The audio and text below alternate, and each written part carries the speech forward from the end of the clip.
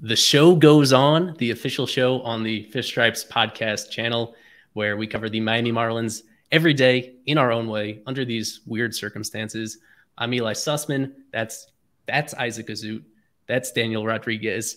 And they are joining me for a highly anticipated interview that's been on my mind since the lockout started, like 3+ months ago. You might not believe that, but it really has been mulling in my head because we're 10 years removed from the rebranding and the relocation of the Marlins franchise, 10 years removed from the franchise a season with the Miami Marlins. The first year that they rebranded, Showtime followed them around for what turned out to be not the entire season, but most of the season at New Marlins Park. It was a unique slice of Fish history for that 2012 season.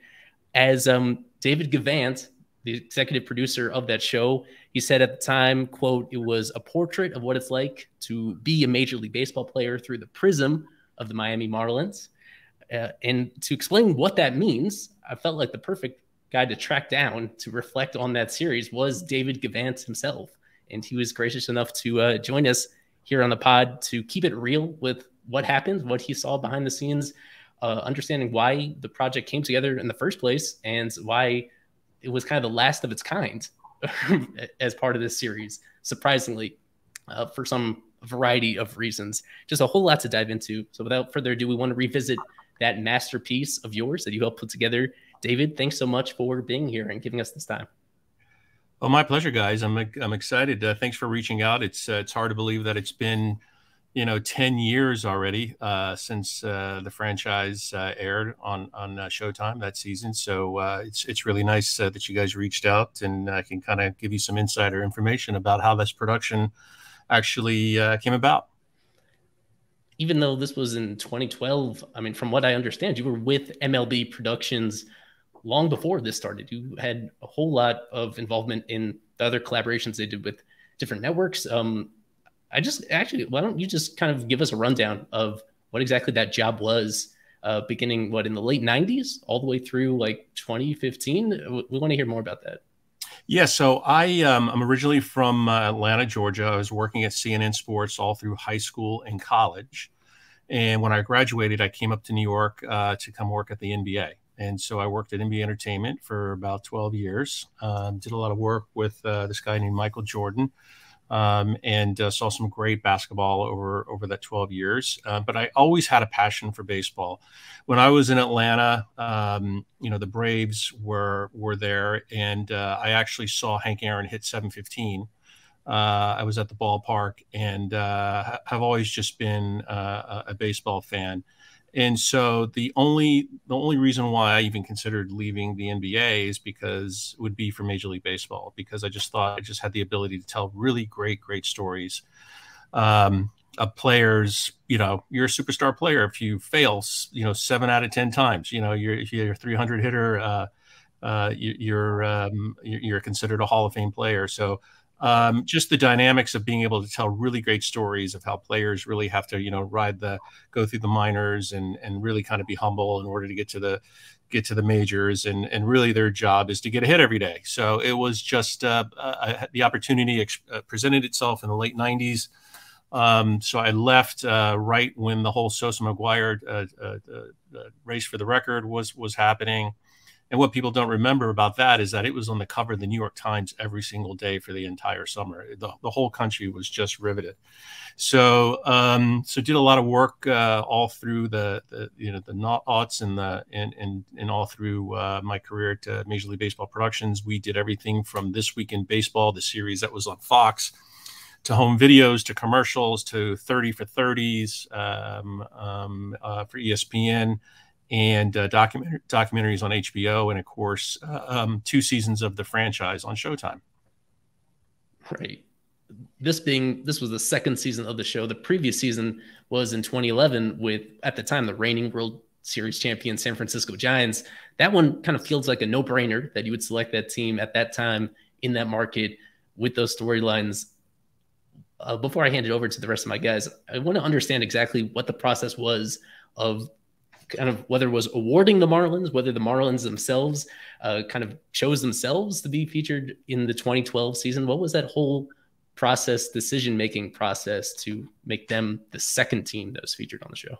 Well, this is where it's going to give you some insider information. So just to kind of give you some background, like you said, this was season 2. And as running Major League Baseball Productions, our goal, our job was to promote the league, the team, and the players. And the whole premise was, how do we do something like Hard Knocks that was continually getting a ton of recognition for the NFL, not only for the general public who was watching on HBO, but also the sports industry as well. So the real difference between, from a planning perspective, was that the NFL, the league, they mandated that when NFL Films and HBO Sports came knocking, the team had to demonstrate the reason why they didn't want to participate or turn down filming. The NFL basically instituted, rules that you have to participate in Hard Knocks. Sure, the same team wouldn't be selected, over multiple years. There'd have to be some space in between, some time in between seasons, but so the same team wouldn't be featured all the time. MLB, on the other hand, couldn't mandate that any team participate. So we had to use, when I say we, MLB Productions, we had to really use our professional and personal relationships to secure participation, because of all the programming and all the field work that we were doing with the teams and the players over about a decade. All the players knew and trusted Major League Baseball Productions. We stood for high quality content. We were always going to make them look good. We were going to delve into some really great questions. And so we started developing like a trust with all the players. Whenever an MLB Productions crew showed up, they knew that they were going to get covered and get promoted. And so we started to build some really, really strong relationships with the players. So our first season was with the San Francisco Giants. Like you said, they were the reigning World Series champions, looking to maintain momentum, so to speak, and grow their brand. And I recall the president, Larry Baer, to his credit, saying, participating in the franchise was a responsibility that as World Series champions, they felt like they had to do. And it was a great first year. We won a National Sports Emmy for that production. It was kind of like the genesis of all these all access type documentaries that you're seeing all over Netflix now. It was basically, let's get in there, let's be flies on the wall. They trust us. Let's just get some great content and quickly edit those into half-hour shows. We had made the deal with Showtime. They wanted to have sports content. At the time, I believe they had the This Week in the NFL, and they were looking to expand their sports roster. So that first year with the Giants was just great. We had a lot of great content, a lot of controversy, but it was spun in a really good way. So to be honest, in the second year of the franchise, we were struggling to find a team. MLB teams are very insular. It's a regional sport that really has national appeal during the postseason. And despite numerous calls from our chief business officer, a gentleman by the name of Tim Brosnan, no teams wanted to participate for fear of all this insider access would somehow show secrets that they didn't want out there, they didn't want to share. So this is probably why the Astros never wanted to participate, by the way. Yeah. But we got lucky, frankly, with the Marlins, who literally at the last hour, we were actually thinking that we might have to cancel the series because not one of the teams that we knocked on their doors wanted to participate, believe it or not. They didn't want that insider access. They didn't want people, nosing around, even though they knew it was MLB Productions and it was somebody that they could trust. They just didn't see what the upside was. And a lot of that was, poor decision-making on their part. But again, the Marlins, they had a lot to talk about. There's the new team change, the new ballpark. And they said, we are fully in, we want to do this. And that's how the second season of the franchise happened. I'm actually curious, when you said you chose the Miami Marlins to sort of agree to it, was there any hesitation in the Marlins part? Was there anyone that, had to be convinced to agree to do this? Because I know David Sampson, the president at the time, was very on board with it. And he did mention that maybe the owner was a little bit hesitant when agreeing to this. Yeah, David was a huge champion of ours to get this done. He has, he was in charge of the business of the team and has a marketing bent. And like you said, how much attention has the team had on a national level? What was the platform? This was a perfect platform.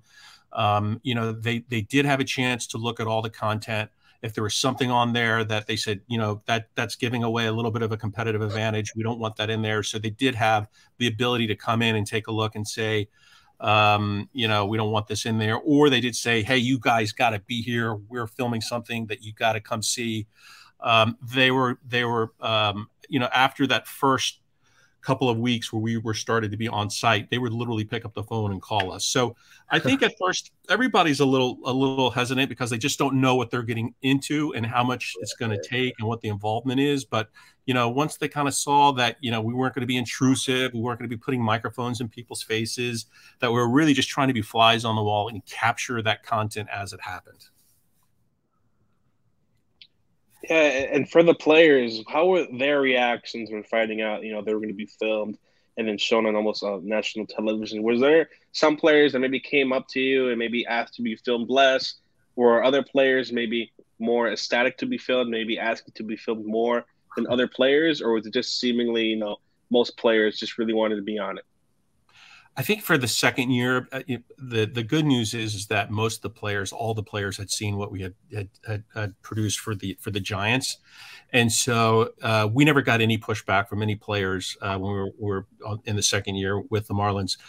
To be honest, for the first year in San Francisco, we did get a couple of the older veteran players who were just like, this is not, this is taboo. We don't provide inside information to all access type shows. So there were some players who physically said, do not film me. I do not want to be on this whatsoever. But, the Marlins were a young team, and a lot of the younger players, grew up watching reality TV, right? And so they got it. And I think because we had done, like I said, the franchise with the Giants the year before, they understood what we were trying to go after. So so we didn't get any pushback or anybody saying, no, you can't come with me. There would be times where people would say, players would say, hey, I'm going home. You guys want to follow me home? Or I'm driving over here, or I'm going to play video games, etc. And so we just are, I'm hanging out with, one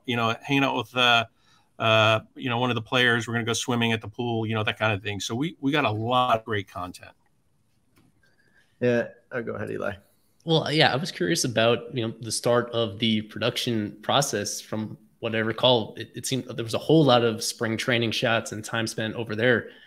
When exactly did the cameras start rolling, and what did the shooting schedule look like from there onward? Were they just shooting every single day from there until the final episode, or how much effort was involved just to grab all the material, even before having to worry about narrowing it down to what appears during that series itself? Well, the great thing is that the series didn't start until after the All-Star game, right? So it started like mid-July, but during spring training, players are just much more relaxed. They're open to doing many more things that they're not open to do when the regular season is underway. So that's the reason why we had such a heavy presence during spring training. We wanted people to kind of get used to our cameras being around and kind of being ubiquitous and kind of just blending into the background. So by the time that the season did roll around, they were used to having us part of the team and used to us being there. So we actually filmed a tremendous amount for spring training. I think the whole Ozzy during spring training when he's introducing the team, everybody's down there at camp, and the F-bombs galore, which just made great television. It's exactly the kind of thing that Showtime was looking for. Ozzy was such a character. And then we just kind of stayed with it. So for the first two episodes, we actually had obviously had plenty of time to the first show, if I recall, was an hour long, and it was comprised of basically spring training and then kind of getting you up to speed for the rest to where we were up to that part in the season. So we had plenty of time. I mean, we probably went through like 1,000 hours of content just for that hour-long show, and it's not a true hour. It's like 52 minutes, something like that. But it was a lot of great content for that first show. The second show, I think we had the first after the first show, all the remaining episodes were a half hour. So I think for that second show, we had the first 15 minutes already pre-cut, again from content, bringing you up to speed up to that point, and then it was basically all-star content. If I recall correctly, it was content that we had filmed at the All-Star game with some of the players that were there, and then from then on, it was the remaining 30-minute episodes. We would literally film up until Monday night, and we'd have a 24-hour turnaround and run over to Showtime with the physical. At that point, it was a physical tape as opposed to seeing a digital copy. You'd run over to Showtime and they'd throw it on air. Literally running to get the copy of that in their hands. Wow. Yes, exactly. And as the YouTube viewers can see here, Ozzie Guillen, almost instantly in the first month of the season, the biggest controversy of the season occurred, with Ozzie Guillen saying what he said regarding, Cuba and Fidel Castro. For you guys, though, was it almost like entertainment goldmine that something like that happened? Or was it like, crap, we don't want this. We didn't want this to happen. We wanted to focus more on baseball. Or were the entertainment team really happy about it? Well, we really like Ozzie, and we weren't really happy, for him, that he had to go through this.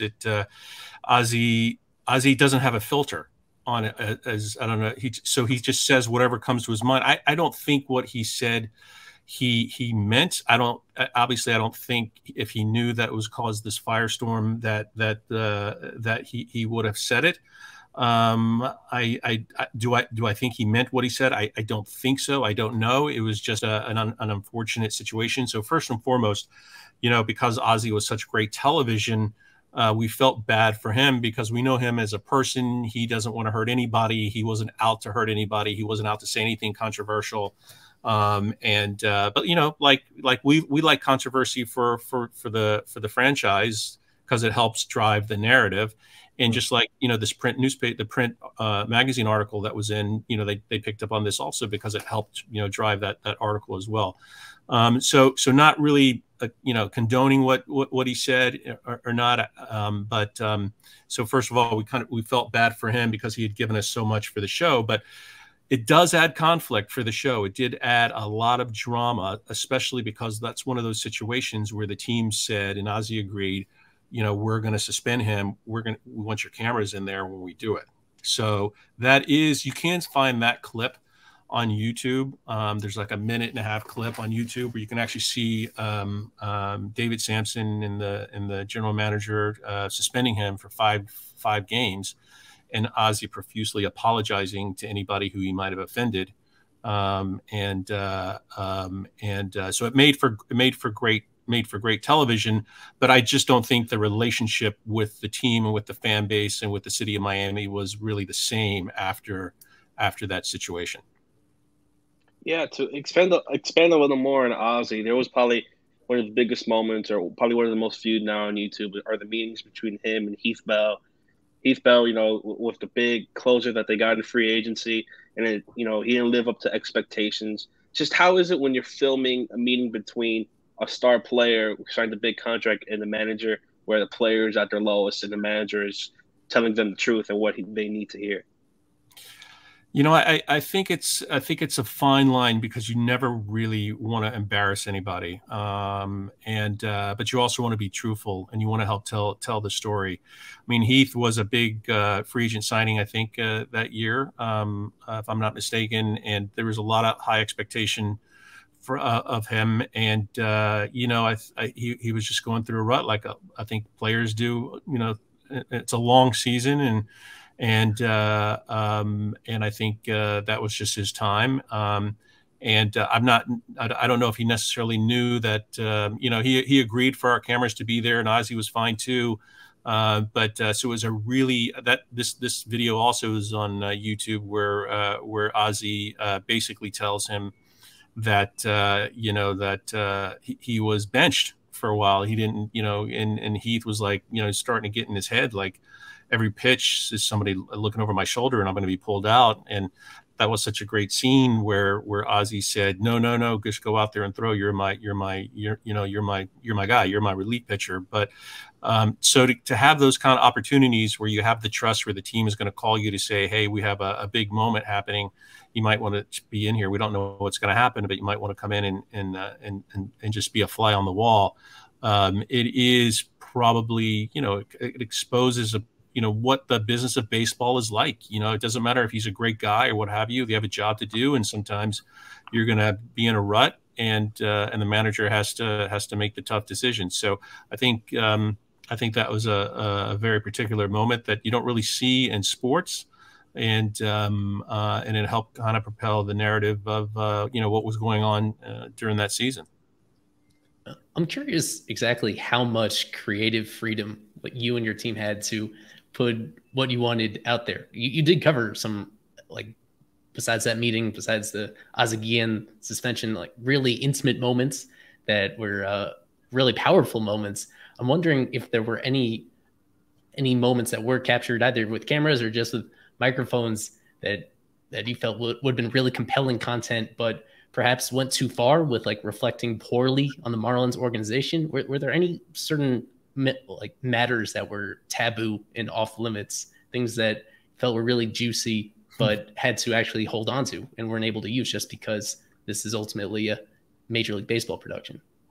No, what we like to do, when I worked for the NBA, it was back in the, the 90s. It was a very different marketing initiative. Everything, and at Major League Baseball, it was very, very different.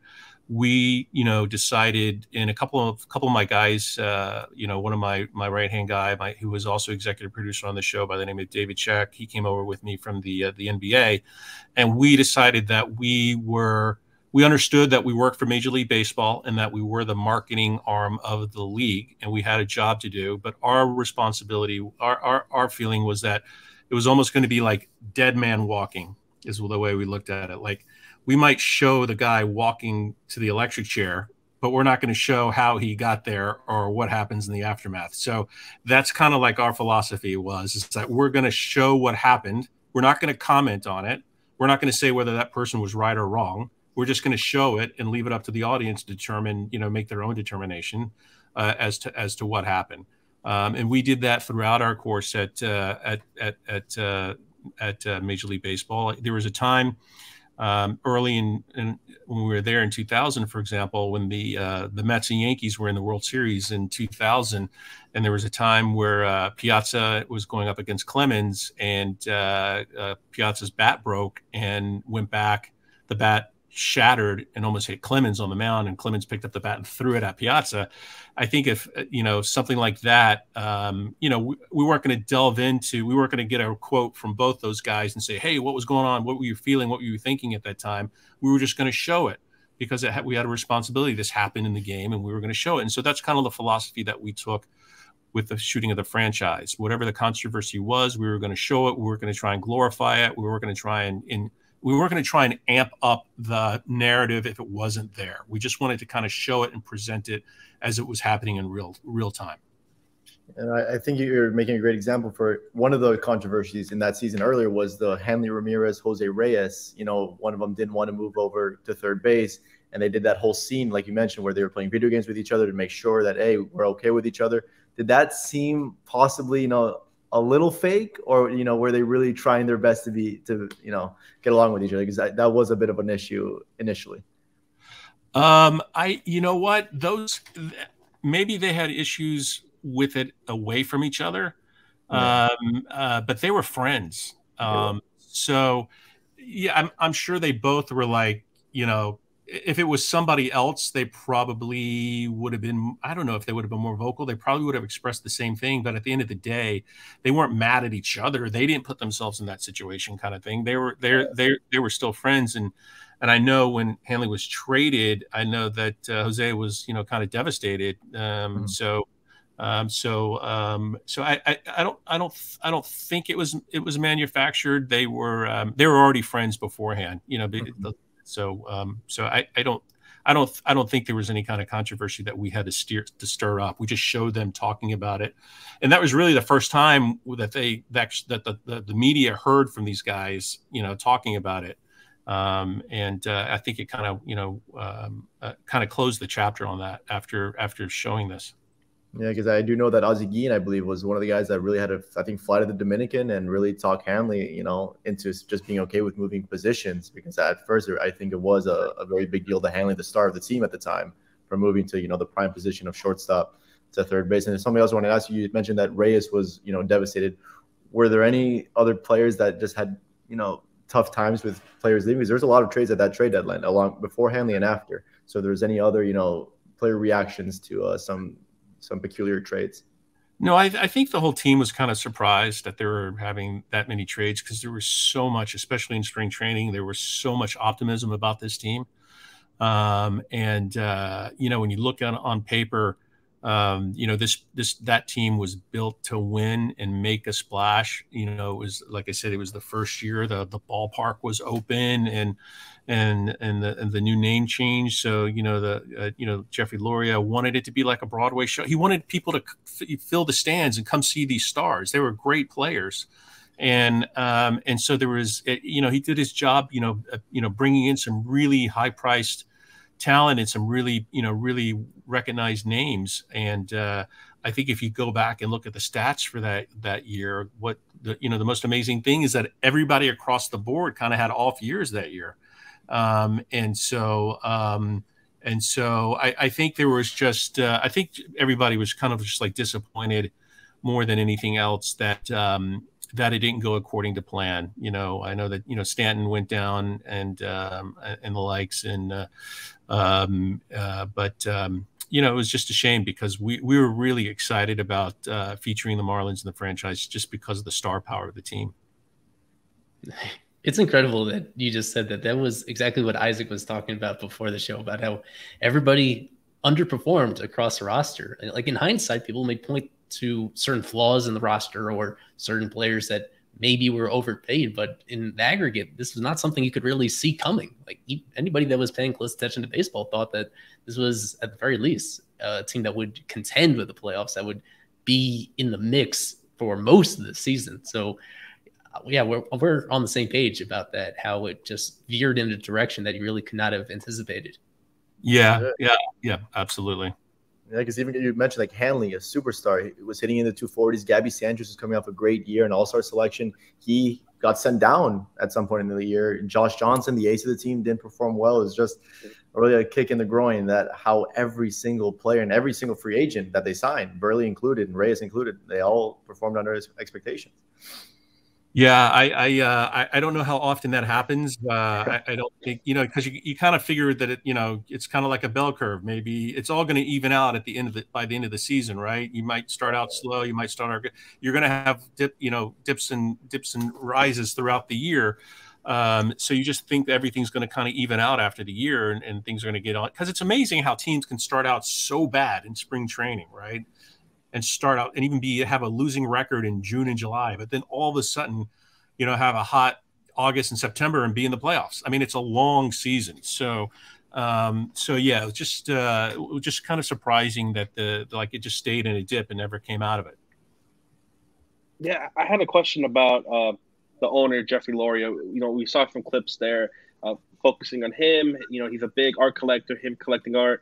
Just was he adamant on having camera crews following him? Did he make it a point to have cameras follow him, or was that just a choice to follow him throughout his days and during the season?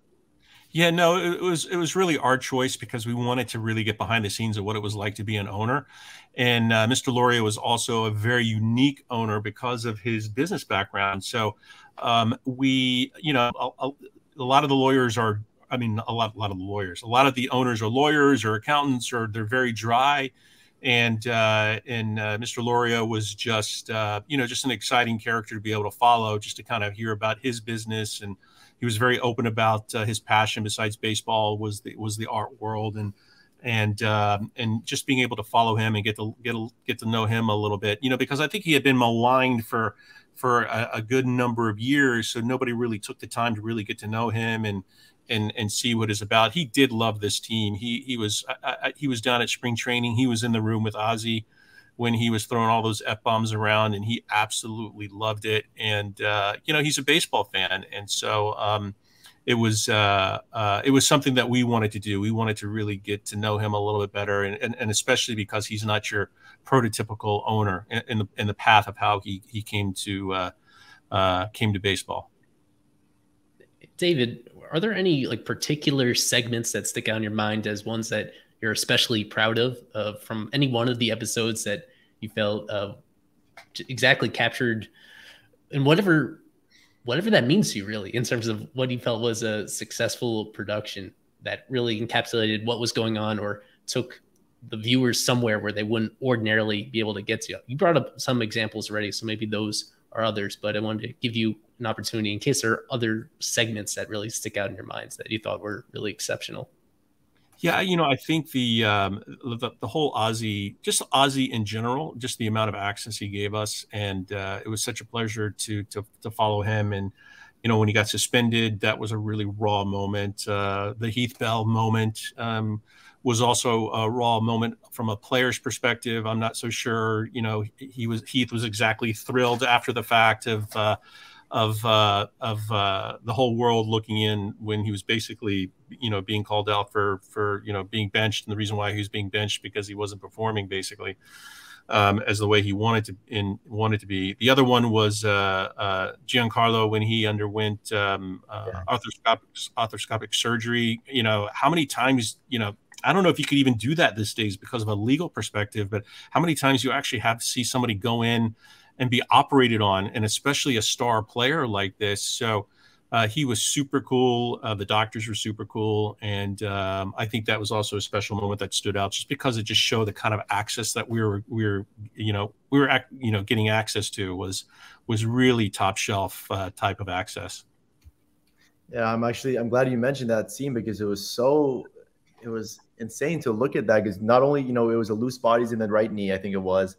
And there you were, the cameraman in the doctor's office, in the surgery room showing. And then when the loose bodies were eventually removed, we saw the actual loose bodies taken out of his knee. So it was just great television. And, obviously, in my opinion, I was watching these episodes religiously, every single one of them from start to finish. If I'm not mistaken, I believe you guys cut the season short by one episode. I think maybe there was a tough time to create content. Was that the reason why? Or because I do think it was cut one episode short, correct? No, I think it was kind of like, it was never really etched in stone how many episodes. It was basically however long the narrative was going to play out. So right. we were always, I think the last episode was going to be, was it going to be an hour, and we were going to cut it into 2.5 hours, or if it was just a half hour, but we felt like we were given a cutoff date of how long we were going to spend with the team, and so it just basically ran its course, and with the narrative of where it was going, and it was a rebuilding year and the likes, and so we felt like we had started out with the highs of the highs and the expectations of where this team could be, and then just to see it kind of like unfortunately kind of crumble before you. The series kind of ran its course. It wasn't, I guess if we were going to if the team was going to make it into the playoffs and really rebound, we were talking about coming back later that year. Now I'm remembering it. It was basically we were going to come back at the end of the year. We had saved an episode because we were anticipating that the team was going to do so well, or at least make a run at the playoffs, that we were saving a half hour to come back. Like we finished filming in August, and we were going to come back in September, continue filming, and then do an episode in September. But once it looked like the where the team was headed and eventually heading, it didn't make sense to come back for that postseason run. That never really happened. Yeah, my question is, were there any players that maybe didn't get enough focus on that you thought maybe should have, maybe because of their personality or something like that? Because the team also had players like Carlos Zambrano, Logan Morrison, Gabby Sanchez, who's from Miami. Were there any players that maybe you thought that should have gotten maybe a little more screen time? No, we like to say that all those three players that you mentioned, we showed love to all those three players, especially Zambrano. We had him wired in a game for the first time in his career. And, I think there was a section where, he always had like, he was a very fiery type pitcher who would get in your face and argue. And I think there was a scene where one of the players let a couple of runs get in.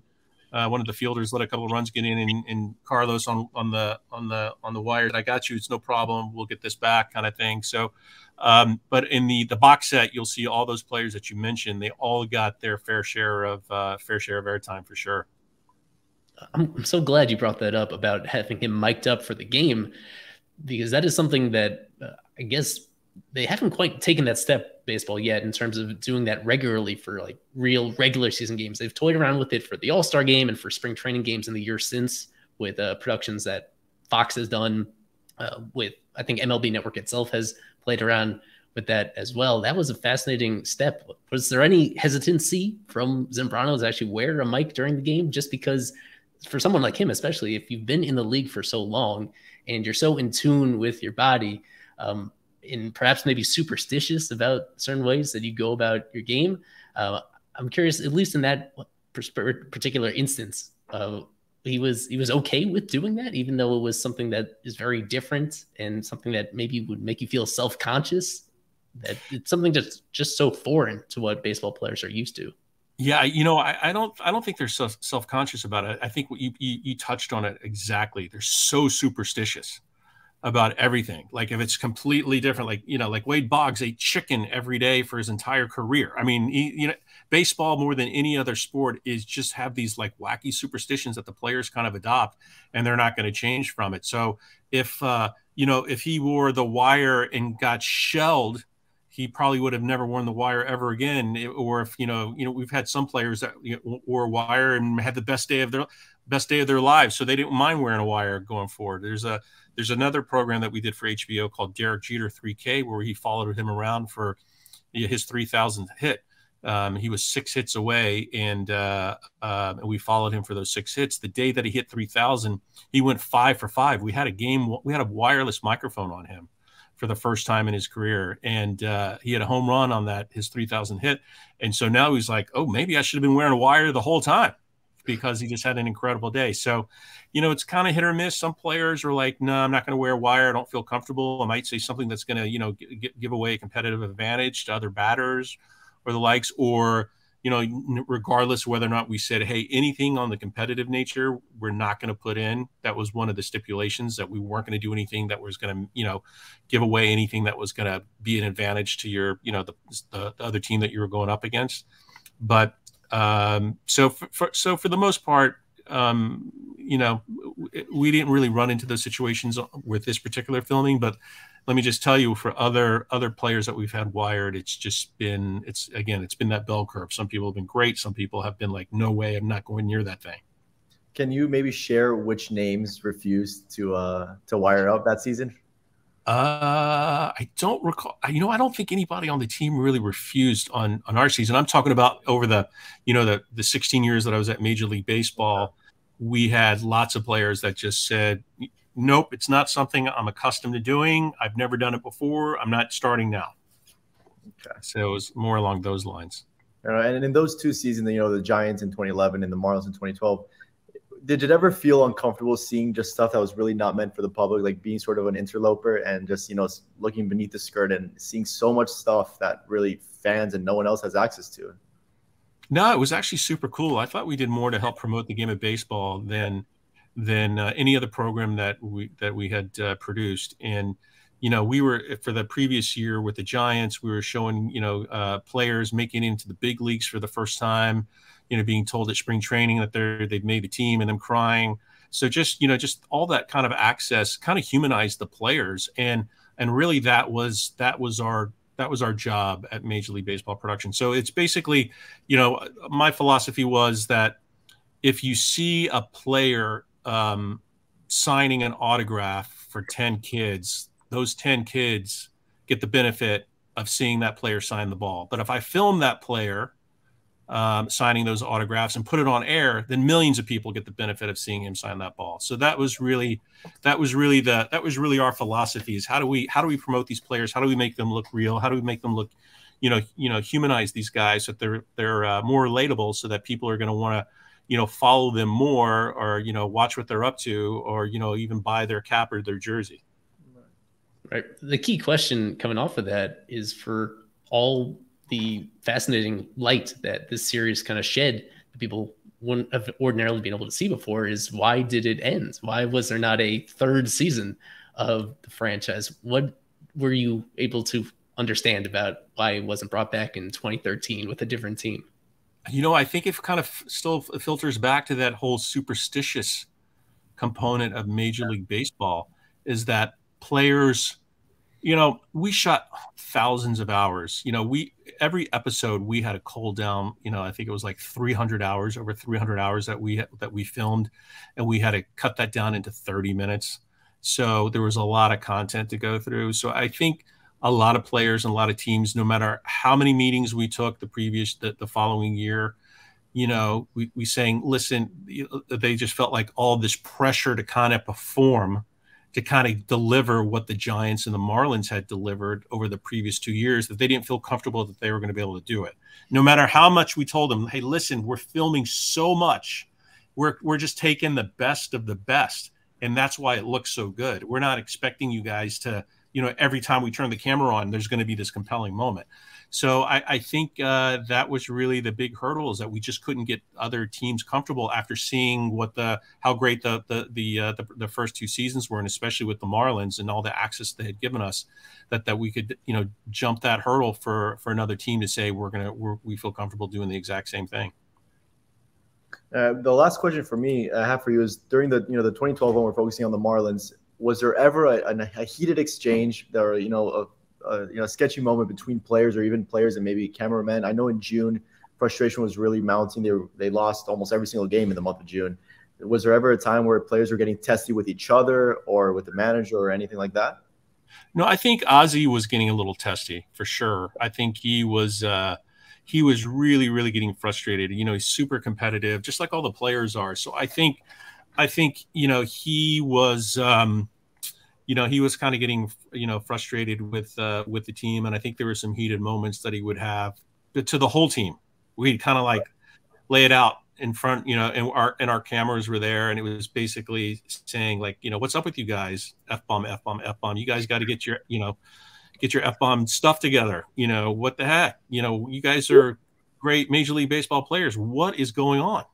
So, I think he was trying to cajole to, whatever it was that he was trying to do to get these players just kind of get out of their funk. And so, like you said, I think there were some frustrating moments in the locker room after games for sure during that year. The one thing I have to bring up, because you mentioned him losing his temper, is this is from somebody on Twitter, one of our followers, Wiggly Feels. He wanted to see if you remembered this rant that he went on. You used it as like a post-credit scene about when he was ranting about coconut water. He did it, I think, in front of all the media that was assembled. This guy was just wondering about the context of that, because it was gold. It was a solid minute, if not longer, of him just constantly F-bomb after F-bomb, talking about nonsense in front of, I think it was a pretty big crowd of all these reporters and TV people. Yeah, Ozzy's great TV. You turn a camera on a guy who doesn't have a filter and just let him loose. He's very much an extrovert, right? So it doesn't take him. It doesn't take much to have him. Start just pontificating about anything that comes into his head. So I think that was one of the reasons why we put it on there, because it was just like, can you believe this guy? This is just, it's hysterical. So that's how that came about. We would try to find some free associations that he would do to include in the post-credit scenes, to kind of give a little bit extra bonus footage to every episode. I remember that. I actually fibbed. I have one more question for you. There was a couple of shots with the players' wives, the players' families. Some of them were just with the players' wives on the boat, I believe it was, and there was a dinner scene. How willing were they to be on national television the way they were? Were they excited for it? Were some players' wives less excited than others? How did that go? Especially Heath Bell's wife, I believe, was one of the main ones in one of the scenes. So was she excited about being on, knowing that her husband was struggling a bit? Yeah, I think again, the previous year we had done the same. It was kind of in our playbook with that we were going to go home with the players, so we're going to learn more about their families. And the Heath Bell, yes, it was a pretty open and honest scene, with Ozzy, but we also got a chance to go home and meet his family. And that was even a more incredible scene to see him as a father and see him with his kids. And so again, it just kind of helps kind of humanize the player, to let them know that, let the audience know, the viewers know, that these guys are just like us. They have families, they have kids, they have other responsibilities as well. So that, going home and meeting the wives, that was always part of our playbook. And so, we just kind of identified who we thought would be, what would be the best stories along those lines, and just kind of went from there. But nothing really, any kind of pushback, because of what we had done the previous year, people kind of knew what to expect. Yeah, for me, were there any moments that maybe didn't make the cut that maybe you thought, or anyone else, that it would have made for great television? Maybe it was a player, manager, or anything like that. Maybe a moment that probably should have made television, or was just close to it. Now, I think we did a pretty good job. I mean, when you're in the operating room with your star player, and getting permission to do that, I think we were kind of amazed that we were allowed to do that, just because of if something went wrong in the surgery, we were there, so there could have been some liability issues. So I don't think I've seen many athletes going under the knife on any other shows recently, but so we were really happy to be a part of that. Granted, it was I think it was pretty routine surgery, but still, that was pretty impactful. And just the cooperation from the team and from the owner on down, letting us know that, we had embedded our camera crew there, and we really became like part of the team, and they welcomed us in. And so whenever a big moment was going to happen, they always made sure that we're there filming. And again, after a while, you start to kind of blend in, because you have to remember, we're not really asking questions when we're there. We're just filming. And we'll have a time during the production where we'll have scheduled interview times. Like, we'll go back and look at the footage, and then we'll find something that's like, oh, this could be a really cool storyline, based on what we're seeing from the footage. And then we would have set times where we'd interview the players to talk about certain things that we had filmed, so that we could have, supporting sound as we're building each one of those shows. Good. Before we let you go, I was really fascinated in what you're currently doing in business development with WSC Sports.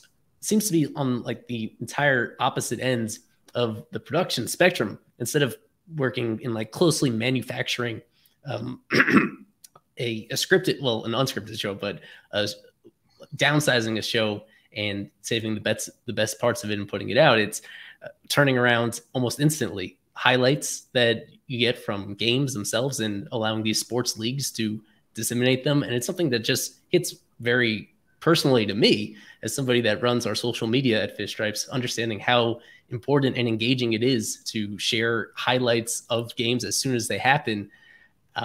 And I've had to do some creative things to like come up with those highlights as fast as possible. But this technology that seems to kind of automate almost every step of the way is something that just really fascinates me. If there's anything that you could tell us about exactly how that works, and what kind of clients you work with to turn around those highlights as quickly as you do.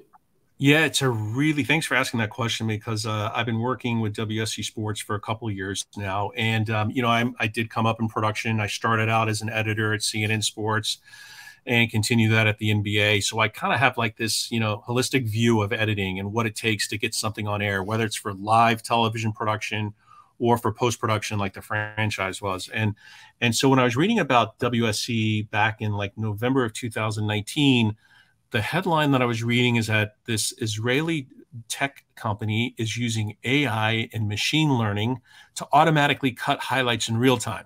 And I went, what? And I didn't believe it. I thought that this was like BS. I couldn't believe that there was AI that was taking the place of editors and basically cutting content within seconds of an event happening on the field or on the course or on the court, and distributed it anywhere in the world instantaneously. And so I got to find out more information about this company. And so the more and more information I found out about it, the more and more I was just super impressed. So to give you an example, at Major League Baseball Productions, we would have loggers, and Our best logger could log a 2.5 hour, 3 hour baseball game, maybe 250 events in that game, and that's with like a drop down menu. You click on the player's face, a drop down menu comes down, offense, defense with subcategories in there. So our AI can look at that same game and log 1,500 data points and create a highlight for every one of those data points that happens in the game. So now you kind of have like this Google for plays. So now if you want, you can tell the AI, I want 2 minutes of highlights. I want 25 minutes of highlights. I just want the best goals, or I just want all the home runs, or I just want all the touchdowns. You tell the AI what you want with like 5 clicks of a button, and it'll literally distribute it anywhere in the world instantaneously within seconds of the action finishing on the field of play. So it's really, really super cool tech, and it's like the next evolution in television production and television editing. We're working with anybody that owns sports rights, we can work with. So, it ranges from the networks to the leagues to associations to tournaments, you name it. We're pretty much, we have over 200 clients worldwide, and all the big names that you would think would be a part of it. Yeah, like I said, I've tried my best as like a one-man band of trying to record things and put them up as quickly as possible. But to understand that this is kind of the way that digital media is going in terms of trying to capture that stuff as quickly as possible, and not necessarily worrying about the entire game, but just the most critical moments of it and also getting the right angles of it. It really is a fascinating science. So that's best of luck to you continuing to do that. And we greatly appreciate all the time that you spend here. This is with David Gavant, who was overseeing the franchise 10 years ago, as crazy as that feels, for that Marlins season on Showtime. This has been the official show on the Fish Stripes podcast. Ely Sussman, Isaac Azout, Daniel Rodriguez. A whole lot more content coming, but this is, like I said, David, I meant it up top. This is one of the things I was looking forward to most during this lockout, as something that I know that people are going to, in lieu of spring training games, of actual transactions happening. This has a surprisingly avid audience even now, that for people that didn't see it when the show came out in real time, this is more valuable. And even for those that did and probably haven't watched it since then, this was going to bring back a whole lot of memories flooding into their heads. And with this extra context, it's been awesome. Thank you so much. Well, thank you guys for inviting me. It's been a real pleasure meeting you guys and talking about this. And like you said, it's hard to believe it's been 10 years, and it's been really, really a lot of fun talking to you guys about it. So we'll have more on this pod channel, Fish Stripes Unfiltered, coming up this weekend. Everywhere you get your pods, just subscribe to Fish Stripes, and you'll find it right there. So we'll keep covering everything as close as possible with this lockout going on. But this was a great way to make that time go a little bit quicker. So we appreciate all the support. And as always, go Fish.